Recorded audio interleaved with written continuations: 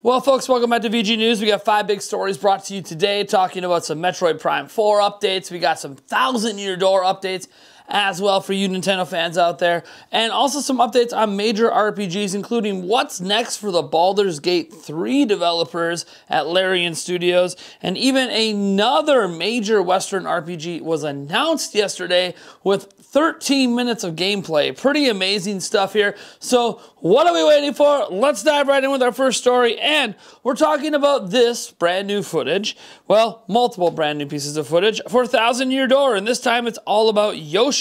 Calling this a trailer might be a bit of a stretch. It's more so a small 15-second snippet, but still Nintendo notes that Yoshi can float in the air for a moment to cross gaps and aid Mario in combat. Once again, we'll obviously show a little bit of Game Explains footage here as well, because they quickly got into a nice comparison between this game and the original release on GameCube. Not a whole lot's really different, but it is neat to see Nintendo continue to really push marketing for this game. And we have no idea what footage, screenshots, or features they will talk about next, but we're going to keep you updated as always on VG News, which includes brand new footage that ended up being dropped this morning. And that's because they gave us 25 more seconds of footage over on Twitter. I didn't notice anything here that looks particularly new in terms of features, but the improved visuals are always a treat to look at as a fan of the original release. Also, it's interesting to see how different the Thousand Year Door feels visually to more recent Paper Mario titles. It doesn't lean quite as hard into the paper aesthetic while still clearly keeping it present. It's honestly astounding to me how much better this visually appeals to me than even something like the Origami King. And I actually really did enjoy the Origami King. So to me, this is all just a fascinating look at it. We're going to continue to get more and more snippets and trailers and details. Again, we're kind of waiting to see if there's going to be any new content or new really big features, not just some of the quality of life ones we've already seen. So we'll just have to wait and see. But now what we don't have to wait on is this next story here, because we're dealing with PlayOn. And yesterday, something weird happened. Their next big game, Kingdom Come Deliverance 2, had its gameplay trailer leaked online, so of course they just went ahead and officially released it with a bunch of information. Now, this game is going to be scheduled to release later this year on PlayStation 5, Xbox Series, and PC. And hey, this footage you're seeing is actually like 13 minutes long. We probably won't have all of it here in VG News, so we'll have a link down below, of course, for you to go check out.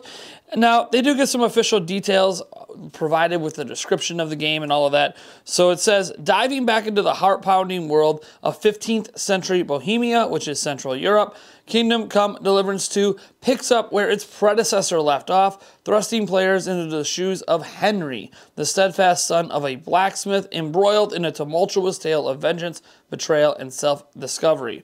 In this gripping sequel, players will traverse a meticulously crafted medieval landscape from the humble confines of a blacksmith's forge to the grandeur of royal courts, all while navigating the treacherous currents of a kingdom torn apart by civil war.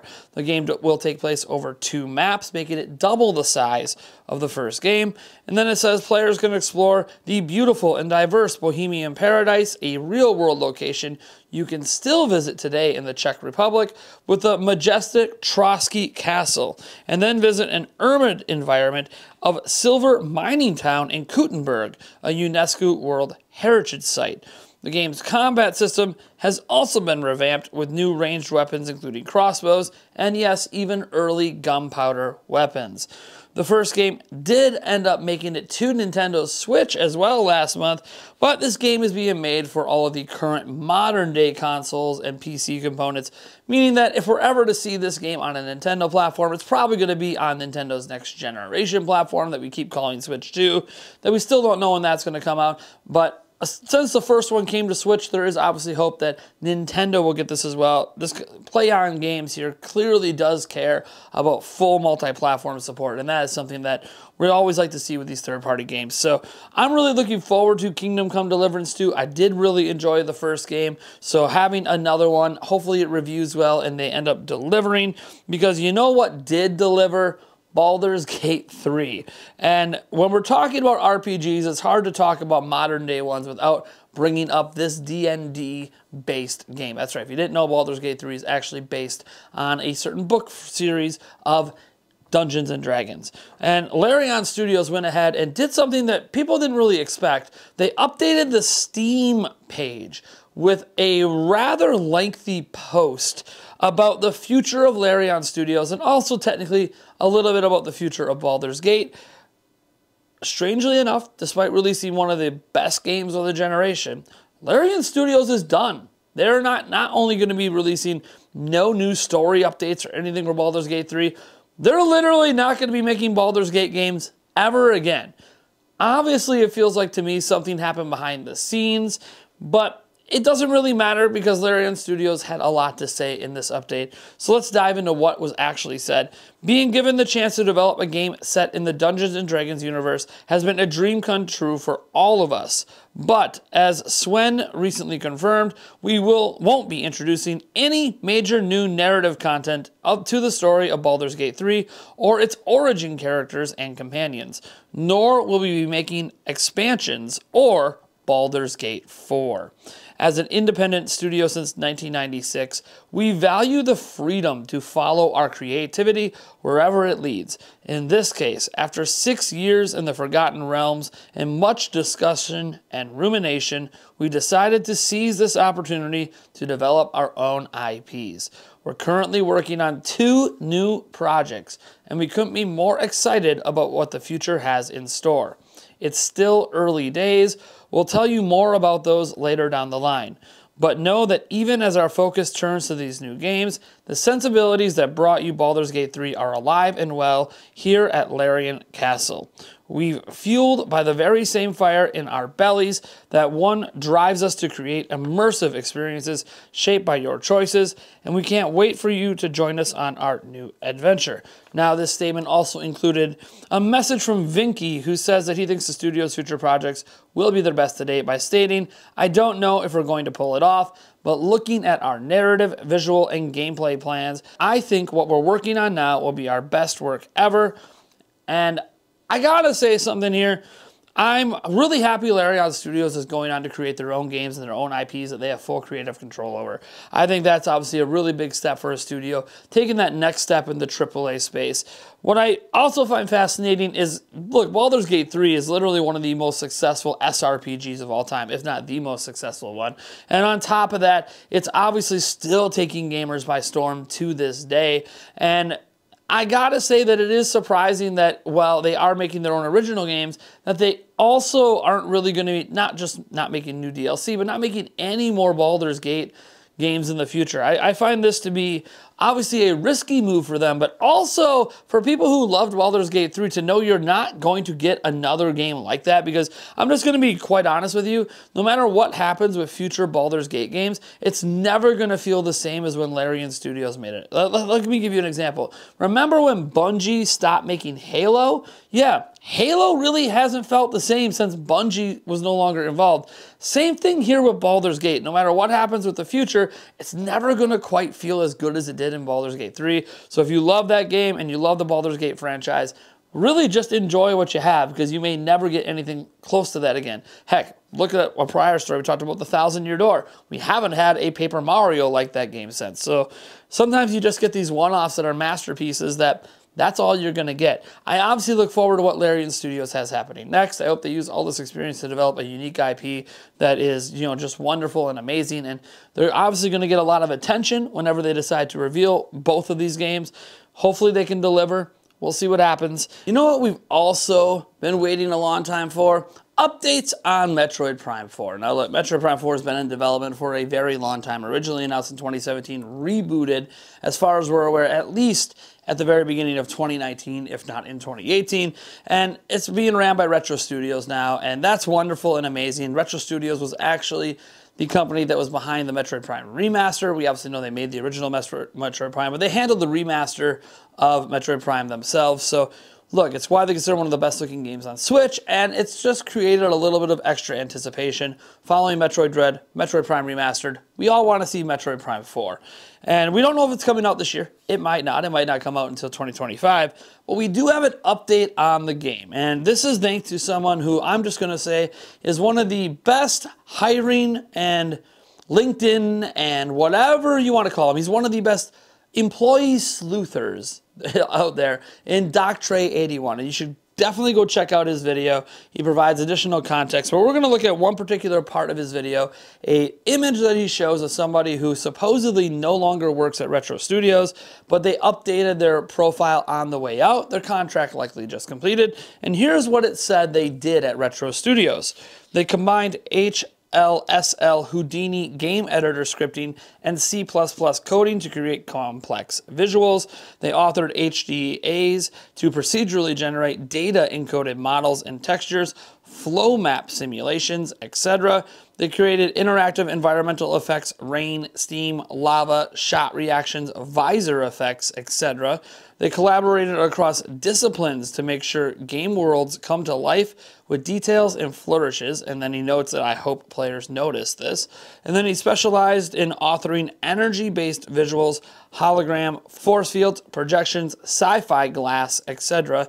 And then they optimized game content to help our projects, not projects, maintain 60 hertz on Nintendo hardware. And then it notes the games he worked on was Metroid Prime Remastered and Metroid Prime 4. So when he says projects, those are the two projects this person was involved in. 60 hertz is obviously something that we may have expected because, again, Metroid Prime Remastered at 60 FPS, prior Metroid Prime games at 60 FPS. But some people have thought, you know, if Metroid Prime 4 is really going to be pushing the hardware, then maybe they target more of a 30 FPS on Switch, and then maybe 60 is something you get on the next generation system. What I find fascinating is part of the reason we think this is because of rumors that exist out there from Special Nick from the Xbox Era podcast, where he talked about and likened what was apparently seen in a demo by Retro Studios, part of the Metroid Prime 4 world that looked almost as open and vast as Halo Infinite, which Halo Infinite is an open world game. Now, Special Nick was careful to say that, hey, that doesn't mean that, you know, Metroid Prime 4 is open world, but clearly the zones must be pretty massive. Now, again, this is still just a rumor. It hasn't been substantiated by anyone. And then we have Jeff Grubb out there talking about how there was supposed to be some sort of Metroid showcase or event or some sort of thing.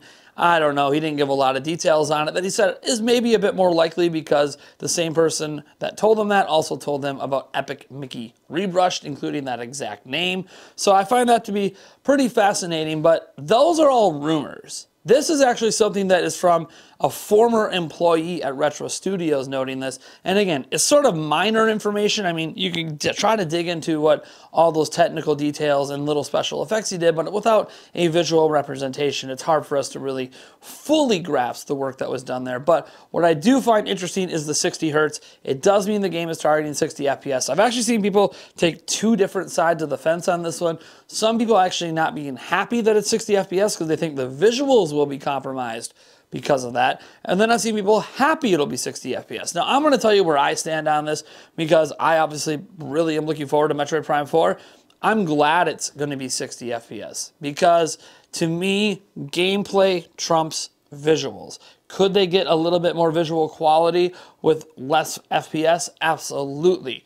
But based on Metroid Prime Remastered, I'm not necessarily worried about how good the game's going to look. Now, when I say good, it's just going to look good for a Switch game, not compared to PlayStation 5, Xbox Series, or PC, but I'm good with that. I think that this game has been developed for the ground up for Switch. It's going to be the coup de grace, the swan song AAA game from Nintendo that's really going to showcase the full technical limitations of what Switch is capable of, and I'm glad 60 FPS was a goal and a target because, again, look, any sort of first-person style shooty game, which is what Metroid Prime can be at times, needs 60 FPS in my opinion. I know we've had 30 FPS with other ones, but 60 FPS is such a smoother, more fulfilling experience. So I'm glad that that is apparently what has happened, and we'll just have to wait and see when we actually get to see this game. That's what we're waiting on right now.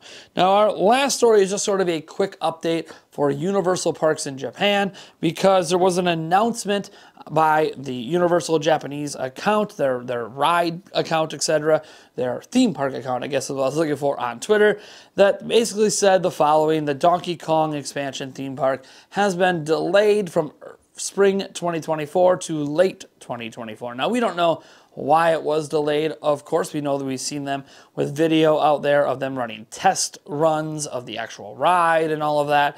If I had to guess, a 6-month or more delay like this usually is because of something pretty major. If I had to guess, especially with the delay being announced now when we're like practically in spring, I think that this really had to do with some sort of major change that needs to happen. Maybe there's a significant flaw, as an example, in the cart ride that's going to require complete mechanical and engineering redesigns that are just going to take that long to implement.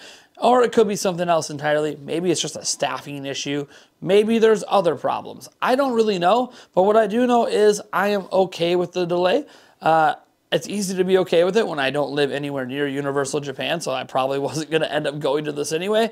But whatever, we only have to wait about 6 or 7 months. Either way, by the end of this year, people will still get to go visit the Donkey Kong world in person, and that's what's important. It's not like it's been canceled or anything. Look, delays happen. The only thing I'm hoping doesn't get delayed is my cruise this June, which, you know, you might go, well, why would you worry about that? Well, you know, we are cruising in the Caribbean.